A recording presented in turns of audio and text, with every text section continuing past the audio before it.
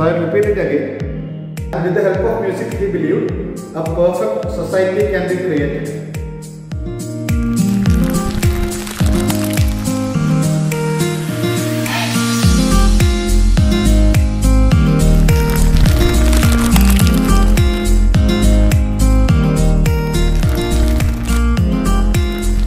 Wave image of the harmonic series: 6th harmonic, 5th harmonic, 4th harmonic, 3rd harmonic, 2nd harmonic.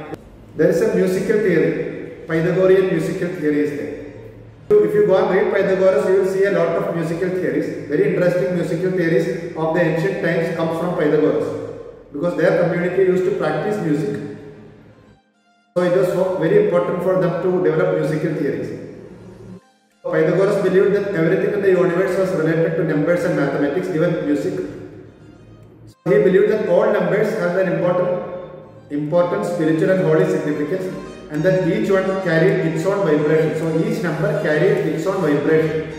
He saw music the same way that he viewed geometry and mathematics, a holy, spiritual, scientific endeavor. So it was not something for entertainment, it was a holy, spiritual, scientific endeavor. So with the help of music, you can create a perfect society. Pythagoras is speaking about musical theory. Pythagorean musical theories are there. Some of the most ancient musical theories come from Pythagoras. I am repeating. So for him, everything was the number. The numbers and mathematics. The universe was related to, everything in the universe was related to numbers and mathematics. So he believed that all numbers have an important spiritual and holy significance, and that each one carried its own vibration. So every number, 1, 2, 3, whichever it is, all had its own vibrations. So I will repeat it again. Some of the most ancient musical theories we get from Pythagoreans. So they all believed that, because they all believed that everything in the universe was related to numbers and mathematics. Every number carried its own vibration. That's how they understood it. Every number carried its own vibration. He saw music the same way that he considered geometry, mathematics. Like it was a holy, spiritual, scientific endeavor. To learn mathematics is a scientific endeavor. In the same way, to learn music is also a scientific endeavor. To explore, the way you explore mathematics, the same way you can also explore music. And with the help of music, he believed a perfect society can be created.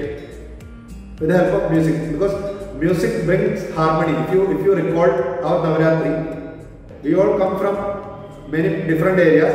Even my body is not good enough to dance, very stiff. I don't have that natural movements. Even then, I come in the Garbha plot. I dance around the music, because there is drum beats, there is music. So according to the rhythm of that music, we all of us move together. Gradually we get in harmony. Even if it's such a big crowd, there is no confusion there, there is no chaos there. We all move in harmony. So music is capable of bringing in or building up a perfect society. Cultivation of music was something very important for them. So there are so many other musical theories which they bring in.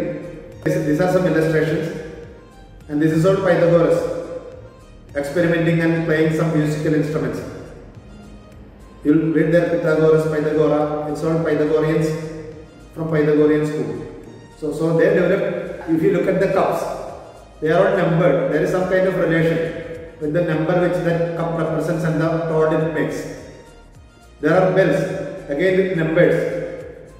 So a particular tone, if a bell produces a particular tone, it is given a specific number. There is a relation between that tone and the size, and there is a relation is explained by the variable of that number. So there are a lot of musical theories which come from them.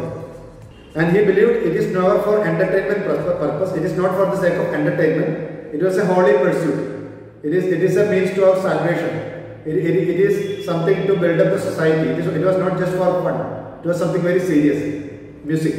So if you look at this again, I don't know how to read this.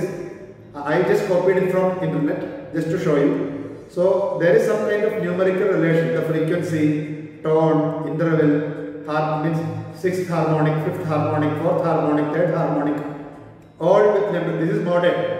What they currently use, how they currently represent the musical notations. Are you able to understand how that relation comes between tone, size, length? These are all related.